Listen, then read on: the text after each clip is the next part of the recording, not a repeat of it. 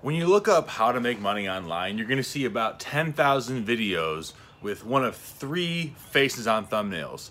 It's either someone going, or some like mixture of the two. It's, you know, surprise, or like, they can't tell you this. The man doesn't want you to know this. You're not supposed to know this. And I'm going through because I'm trying to make videos that are going to hit that audience, those keywords, that genre, right? And I'm thinking, I don't want to do that, you know? I don't want to play to this idea that everyone else is playing to. And so I'm thinking about it, and I really do want to know your feedback or your input on this. Why does that work? Because that's the reason everyone's doing it. That's like, you know, the snarky, Redditor user answer, because it works. That's why everyone's doing it, because it works. Okay, I get it, but why does it work? You know, and I have my thoughts on this, and I want to just go over these because truly, I think there's a way to synthesize this information in a helpful form, right? I don't just want to be like, you know, the secret to making $1 million in 6 seconds. Ooh, don't tell anyone. Because if there was a secret, I think we'd want to tell people, right? And so why? What's going on?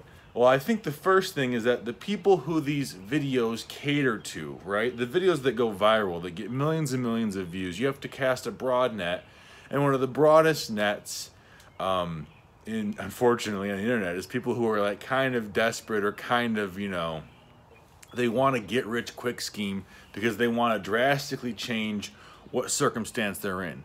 And so when you think that way, when you believe like, oh, if I only, won the lottery, if I only, pulled out this $10,000 autographed sports card or a PSA 10 Charizard or whatever, when you think that way, which is a lot of people online, I don't know if it's the majority, but I know it's a lot of people.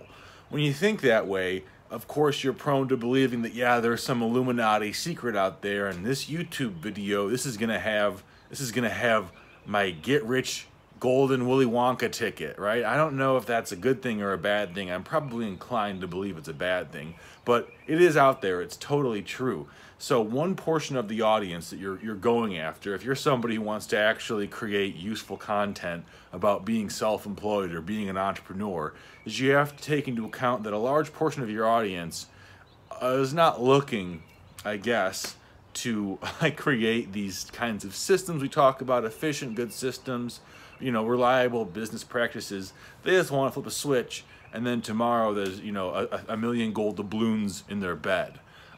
Maybe, I'm paraphrasing their wishes, but you get what I'm trying to say.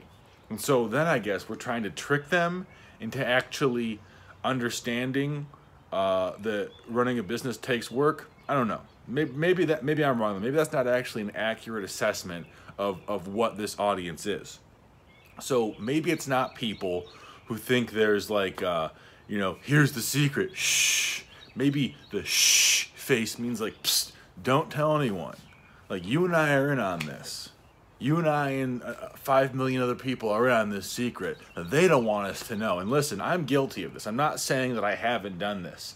My best videos, my most popular videos, are ones where I'm making these kind of like, shit-eating grin faces where I look kind of smug or snarky, and I try and make it a us versus them mentality, or I try and act as if the information that I have coming to you is earth-shattering.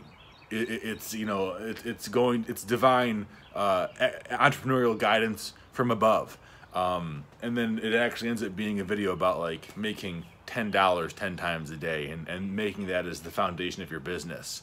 So maybe there's people who, are just kind of ignorant. And maybe there are people who are a bit more paranoid or conspiratorial. And in the back of their mind, they think like, yes, this information is being withheld from me. That's why it's a secret, because it's being withheld from everyone. Like, they want to keep us down. And this person on YouTube with the really nice thumbnail and the big white eyes, they've got the secret.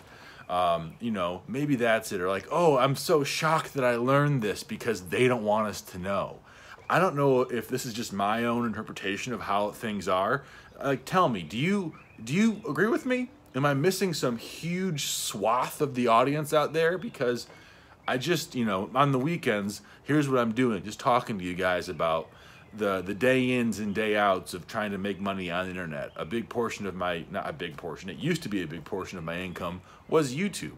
And so I want to get back to that, and getting back to that is about understanding the audience and understanding like what they want and what I can provide to them in an ethical and moral sense. You know, it's because I feel like some of these people making these videos don't actually have the best interest of their viewers at heart. And the third thing, and I think that maybe this is probably the most like generous assessment of what's going on, is that for whatever reason that appeals to the most people, or has the highest likelihood of being successful. And so because that's a fact, all of us who are not looking to, you know, get rich quick and find Blackbeard's buried treasure underneath our bed, have been like trained to believe that, okay, this is the way a YouTube video is. When I see someone who like Harry Tornado, who makes resale videos and now he's doing like home renovation stuff, he has what you would call in some cases clickbait titles, but it's not clickbait. He understands, or his thumbnail editors understand, that there's a format that works. And so we have to take our content creator, or take myself in my case, and figure out a way to fit Blake into the mold of a successful YouTube personality, of a very clickable YouTube thumbnail. Like what you guys are seeing me do this month is use all artificially created thumbnails I'm using Blue Willow as my AI tool of choice. I've used Canva in the past as well. Only reason I'm doing this is because Midjourney is not offering a free trial at this point. I'm using Blue Willow because it's still free, and I'm trying to see like, okay, what keyword patterns do I have to put into this artificial intelligence machine to create thumbnails that have the highest CTR, and I'm experimenting with patterns, and maybe that'd be a good idea for a video at the end of the month.